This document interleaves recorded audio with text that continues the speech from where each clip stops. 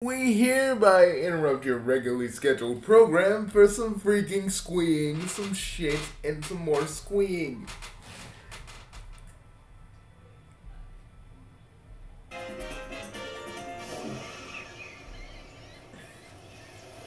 Yo, folks, we're getting that classic Sonic game you guys all wanted. Wait a minute, did I just see Fang?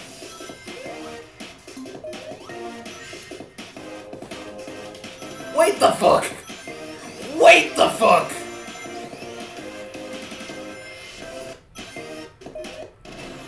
Yeah, I see Fang!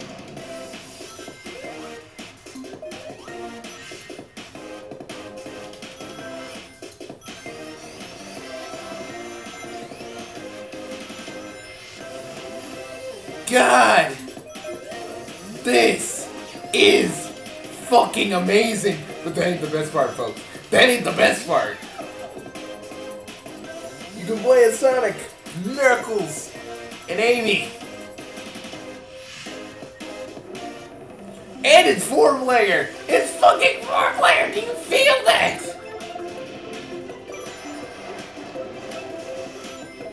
I can play Sonic with the homies. Which I mean that really unironically. I can play Sonic with the homies. That's all I ever wanted.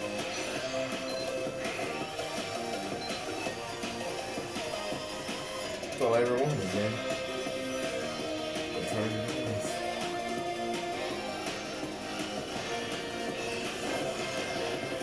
Oh Jesus, this is beautiful. What is Sonic Superstars? Fuck! Yes!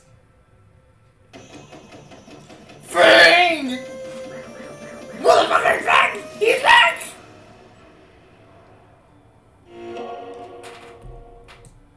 Guys? Guys, I know. Some of y'all like, but Bugsy, this is nostalgia bait. Dude. Listen. I'm not sold on it completely, but this is a good start, okay? And I don't care if anybody wants to complain or bitch or moan or groan or cry or sigh. Like, okay, we can't judge it on a trailer alone. Let me just tell you that. That's how I run things around here. Okay? Like, y'all can judge it on a trailer alone, but I ain't gonna judge it until I got it in my hands. Till I hold it. Till I play it. Till I feel it. Y'all can judge it the way you want, but me, I ain't gonna moan and groan about it. And I'm not gonna moan and groan about it just because I saw a fucking announced trailer.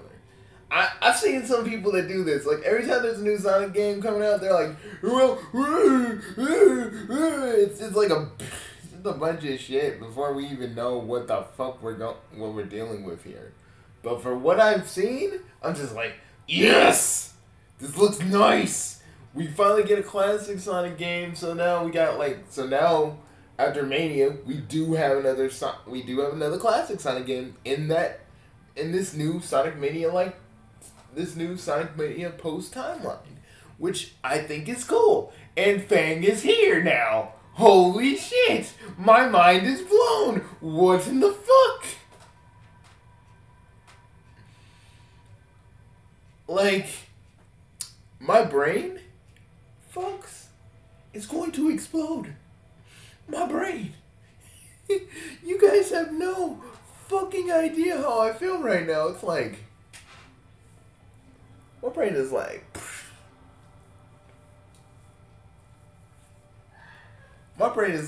oh my god. Just everywhere. Just freaking brain fluid everywhere, dudes. I just can't control myself. We need to break it down. I know.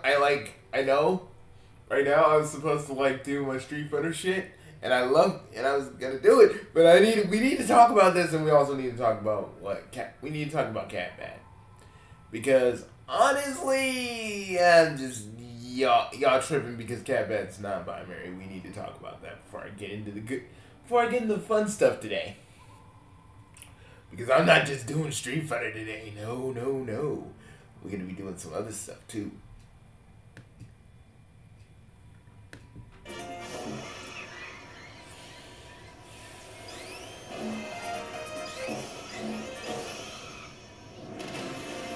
I was like, fuck this, man. We're gonna see what's up.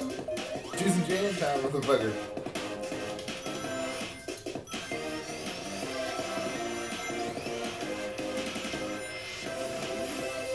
I'm just happy that literally 4-player Sonic.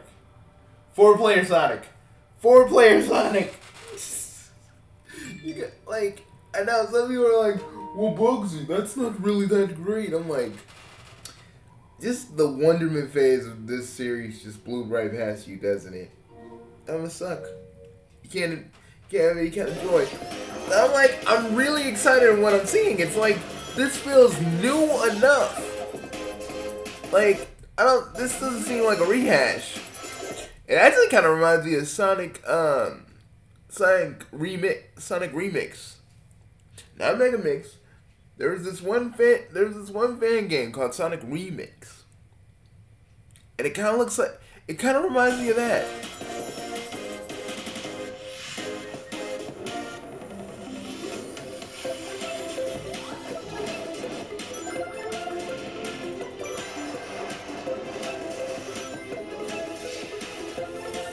And you know, the ending of Sonic Origins kind of set this up. Like, we all say that Sonic Origins was kind of pointless in a way, but it was setting this up. Because at the end of, like, Sonic Origins, it had them all together.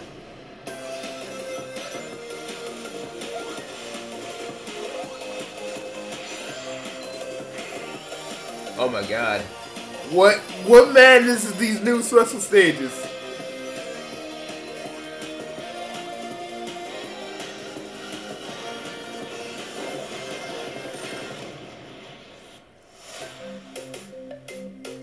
God damn. Just, I can't. Oh. I can't. Man. I'm just feeling it. Oh my god. Like, and I know if you,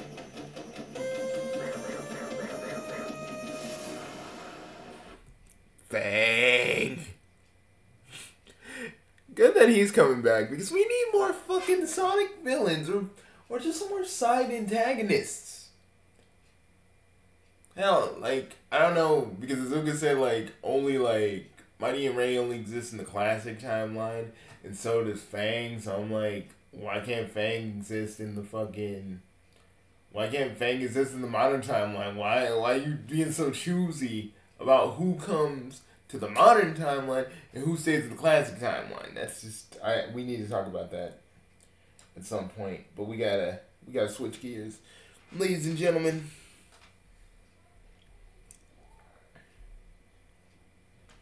to Mr. Writer's DX.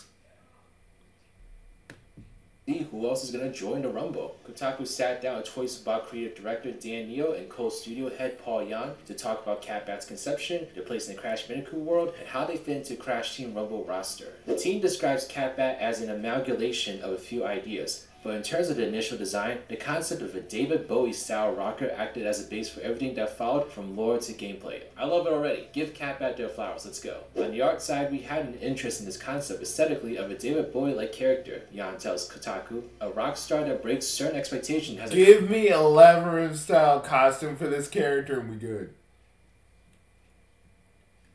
Y'all know this, but I actually like Labyrinth. I mean, not a lot of people know this because everybody just expects me to talk about Sonic every day when I have other things. And so it's really, I know I harp about this a lot, but it's like, dude, whenever I talk about something actually important, watch, I bet you half the people are going to click off of this the moment I start talking about Catbat because, you know, no one wants to hear me unless I'm talking about Sonic. That's just kind of how it is. That's kind of how I accepted it. confidence and flair that's just magnetic. I would say that character creation at Toys with Bob is a very organic process, he says. It isn't a standardized thing in which it all flows through one process. Sometimes a character is born out of a piece of art that we are inspired by, and just trickles a whole bunch of conversations with designers and modelers and animators and artists, and the whole gamut of game developers, and those conversations lead into prototypes, and then we eventually find a character. Jan says Toys with Bob wanted to capture confidence and flair of Catbat, but the origin is not that glamorous. He likens Catbat's beginnings to that of Crash himself, with an angstier twist. The original Crash Bandicoot game opens with Cortex experimenting on a jean-wearing platform-jumping hero, and Catbat is another victim of the villain's unethical methods. I think that one thing that was interesting for us to tell was how different that relationship is in terms of how Crash Bandicoot sees Neo Cortex, Jan says. Catbat almost has a resentment for their origin, and through this buildup of a confrontation, figures out that they are their own person, they're born out of kindness from a stranger. That origin is explored in a digital comic that leads into the events of Crash Team Rumble. Catbat escapes Cortex's lab and is saved by a kind stranger before finding community within rock music. But that doesn't mean they've completely healed from what Cortex put them through, and that trauma acts as a driving force for them in the expanded Crash Bandicoot universe. There'll be a link to the comic in the description box below if you want to check it out, but... We are gonna take a look at that in a minute. But, I just been hearing people are tripping about Catbat being non-binary, and I'm like, folks, who the fuck cares? God damn. Like, Jesus, folks. Let's enjoy the fucking game, for fuck's sake. Let's enjoy the character. If y'all wanna be bitches about this, fine. Get the fuck off my freaking unsubscribe to me right the fuck now. Jesus, if it's that much of a problem to you that a character is not binary, we're gonna have a shit ton of characters through this lifetime of this game if everything goes as planned. We're gonna fucking have Spyro, we're gonna have all these other characters that are probably in, Nitro Field. So it's like, who fucking gives 2 percentiles of a fuck?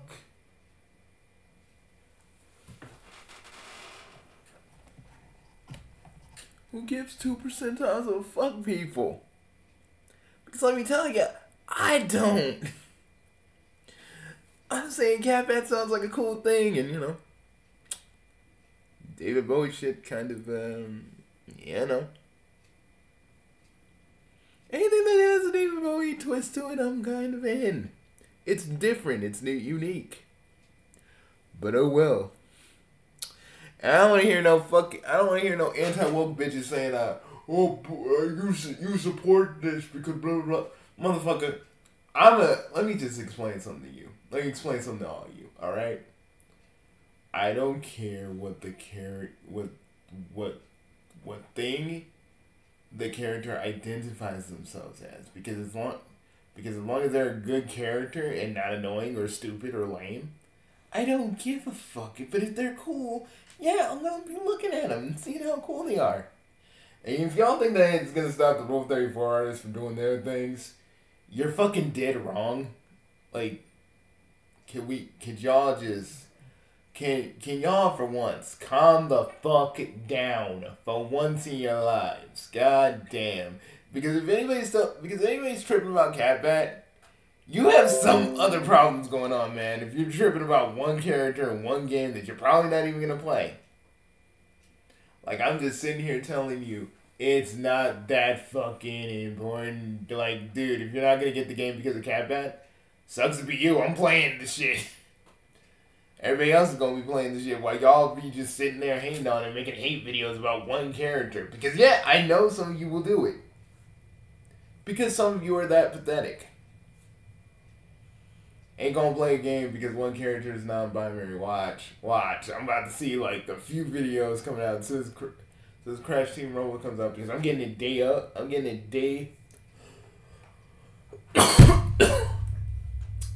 day of release. And I'm gonna have some fun. I'm probably gonna use Crash a little bit more, but I really want to play as Dingle now. For reasons you don't want to know. needless to say, this is just such an amazing, amazing idea for these characters. Like, I hope we don't just see this for new characters. I'd love to see these for, like, older characters as well, you know, tell a little bit more story behind them. I mean, what really happened with Dingo's Diner, for instance? Like, is there any more story to that we would love to hear? What more could we learn about the alternate Tana's past? Like, how did Crash and Coco pass in her universe? I don't know if the comic will go into that much detail, but I want to know potential ideas as to how to. I want to know. Like, honestly, did Cortex kill them? Did Trophy kill them? I want to know. Or did Pinstripe gun them down?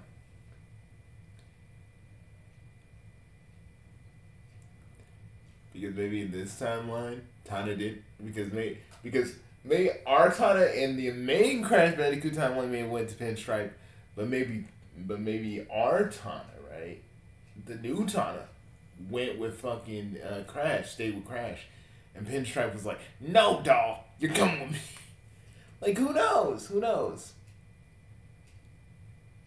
But, yeah, I just feel like, folks, if you guys are really pissed off about Catbat, y'all need to reevaluate your lives and what you value in entertainment, because really, if you're just mad at one character out of, like, probably going to be a cast of, like, 80 characters throughout the life of this game, something's wrong with you as a person.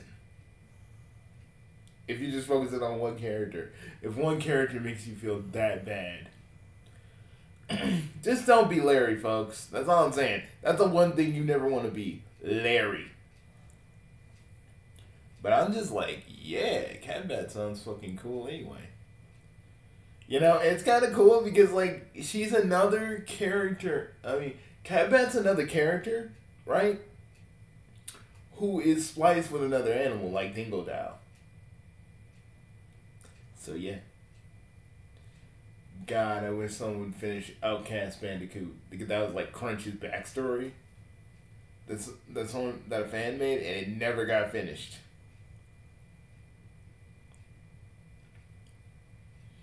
But yeah, I'm gonna go now. But let me look at more. Let's see what else they got. Requires some commitment, as you need to both be sure of where you're landing and be sure you're not putting yourself in more danger by joining enemies on the ground. Initially, there was a lot of hesitancy, Neo says. Could we really make a character be as mobile as Catbat is? But what we found when we started developing the gameplay was that there was many reasons to return to the ground when you play as Catbat. So actually, it worked. So we were able to integrate a character into what is, on the whole, a fairly ground-based roster with a great deal of verticality and mobility. And that played back and forth with the art team as the look and feel of Catbat was developed in parallel to the gameplay in that like a jam session. Between the rocker aesthetic and the verticality-based mechanics, Jan says Catbat is a prime example of different departments collaborating to marry a visual concept and a design one. The process of the team as compared to yes-anding each other's ideas until the concept becomes a full-fledged character. Sometimes characters are developed from a hero designer coming up with the mechanics that we want to explore, and then they inform art, and art kind of goes back and forth. So it's really like improv. And that back and forth between people with different disciplines and different background results in unique combinations and unique decisions that come about as characters. Now we're heading into a section. I like what I hear. Like what? But we're gonna find like 5 or 6 people going like, Crash Team Rumble is not gonna last. There's always gonna be that one contrarian, and I'm just gonna sit there and be like, is this what you want to do with your life? Welcome to your life. You just want to shit on a good times, be that wet blanket that ruins the fun for everyone. You want to act like you're superior, but really, truthfully, you're inferior. You just want to ruin our fucking fun. Sitting making videos, crying like a little girl, thinking that you're freaking right. Everybody having fun. You can have fun with us, but you don't want to. You just wanna be a wet fucking blanket, screwing up everything, screwing up people's good fucking time. You just wanna be a fucking wet blanket. I'm just doing this preemptively. Because watch, we're gonna see 5 or 6 people. Everybody gonna be on this shit. I'm gonna be streaming it. I'm gonna be streaming it. People are gonna be playing it, streaming it, and loving it. And then everybody's gonna be like, oh my god. There's gonna be like that 1 or 2, 3 people that are gonna be like, but Catbat. And then the other people are gonna be like, but the game is stupid. And I'm gonna be like, that's your opinion. But the game is stupid. You're just riding the hype. And I'm like, no, I actually like the game, bitches. I'm sorry that someone got with your mom dressed up as an orange marsupial. I can't really, my heart doesn't go out to you just because your mom got touched by someone dressed in an orange marsupial costume. I'm sorry about that. I'm sorry that happened to you. But I can't, but no one's gonna, but I'm not gonna let you hit on this game just because your mother got touched by a guy in an orange marsupial costume. And you saw it all. Which warped your little mind into this hatred of Crash Bandicoot. Or this game completely, because it just reminds you a little bit of it more, because there's more people dressed in Crash costumes. Oh, but I'm out of here. Guys. I want to just say to you guys, I feel like Sonic Superstars is going to be pretty cool. I feel that Catbat is going to be a pretty good addition. And we're going to have so many fucking characters. It's going to be like Nitro Fuel. It's going to be like Nitro Fuel pretty soon. And I think we're going to have some fun here. And I'd say, and I just don't want to know, and I know there's going to be the eventual web blankets that want to fucking talk their shit. But, like, everybody got the game in their hands. People have been saying positive shit about it. I say, let's just see with Sonic Superstars, I'm going to wait until I have it in my hands. Y'all can judge it if you want. But I know there's going to be the one guy for both of these games, and they're going to be like, well, it's stupid, it's lame, and I can't play it because I have no skill. Because people that actually gain some sort of skill or try to get good at something. No, I don't have that in me to do that. A lot of people say, I swear. Like, dude, back in the day, when I was a little chaotic boy, I literally used to play Sega Genesis all night long until I got that level right. And it usually was Sonic stuff. I still do that to this very day.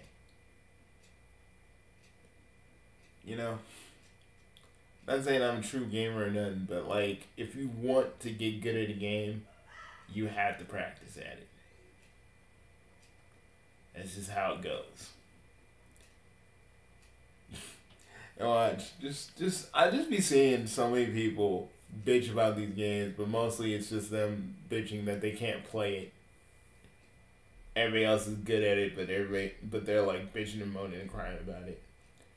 But I shall see you all later. Oh, wait a minute. We were going to go see the comic together. Hold up.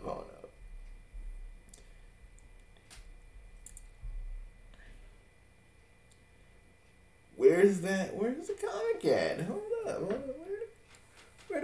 Where the fuck the comic at?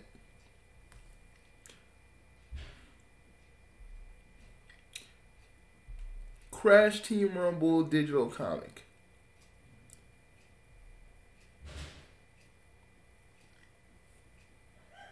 trying to find it. I'm trying to find it. There a link to it? There a link?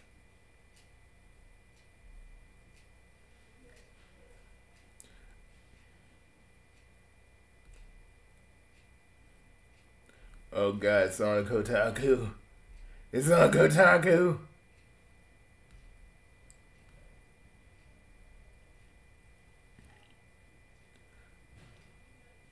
Alright, we got Catbat. Neo talking to Embryo. You know. Basically when Crash escaped and, you know, Catbat is literally trying to find, like, Catbat escapes. Find this dude that's kinda like David Bowie. Like a David Bowie stand-in.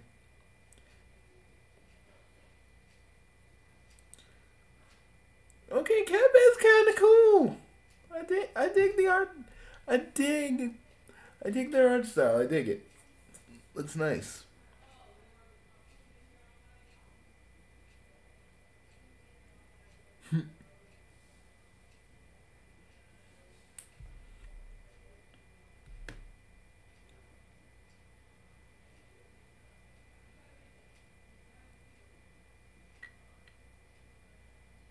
Mm-hmm.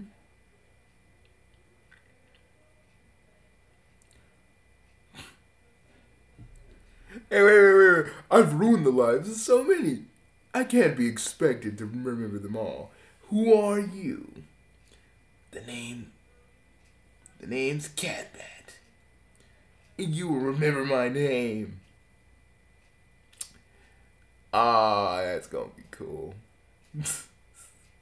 Man, we better have little storylines inside freaking Crash Team Rumble, you know? Like, lore going through. Like, if they're doing, like, seasons and shit, we need to, like, have it go through, like, one season. One season, we kind of explain, like, what this is, really, in terms of the universe.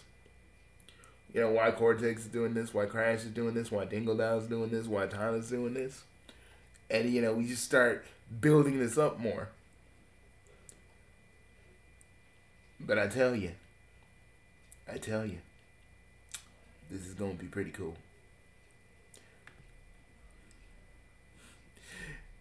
I just think it's funny that, like, that line was in Twinsanity, I think. Or in one of the Crash games. Like, I've ruined the lives of so many, I can't be expected to remember them all.